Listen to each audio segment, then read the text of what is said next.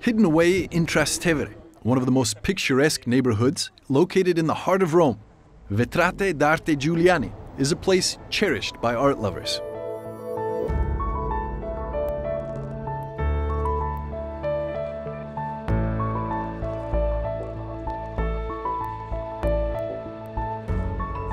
Some of the most stunning stained glass windows in the Vatican originate from this tiny glass-making workshop.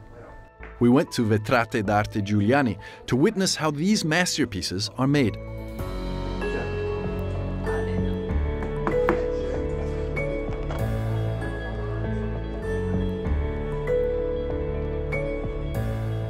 Elsa Giuliani is heiress of this fabulous family business.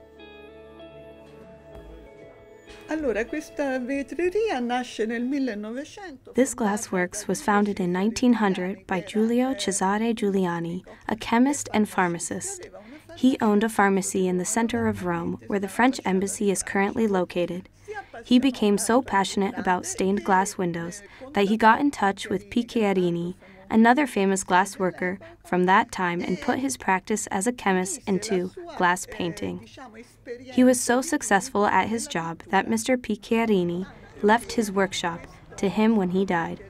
Vetrate D'arte Giuliani started from there and has been successful in many parts of the world as a business handed down from father to son until the last Giuliani, my partner, Giulio Giuliani, who died in 1998. After his death, I took over the direction of the workshop.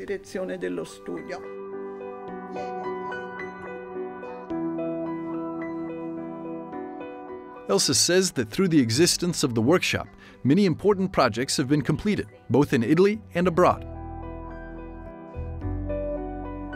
And that for decades, even the pontifical coat of arms has been made here, but not yet for the current pope. Because he hadn't asked for it, because he is a very modest person and maybe has other things in mind. Anyway, we are thinking to give it as a present. Elsa says the success of Giuliani stained glass comes from the quality of the glass and the craftsmanship of their masters.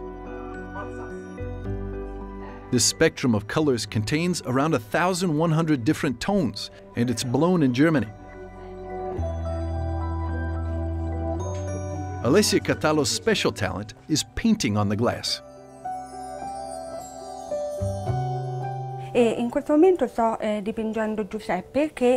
Right now, I'm painting Joseph, who looks at Mary before putting the wedding ring on her hand. It's a beautiful process and quite determining for the final resort of the glass window, so the contours has to be perfect.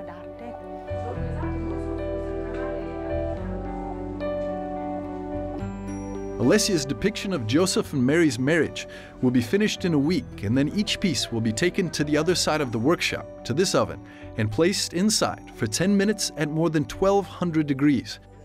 Once all the work is completed, a stained glass window will appear in a church in the north of Rome.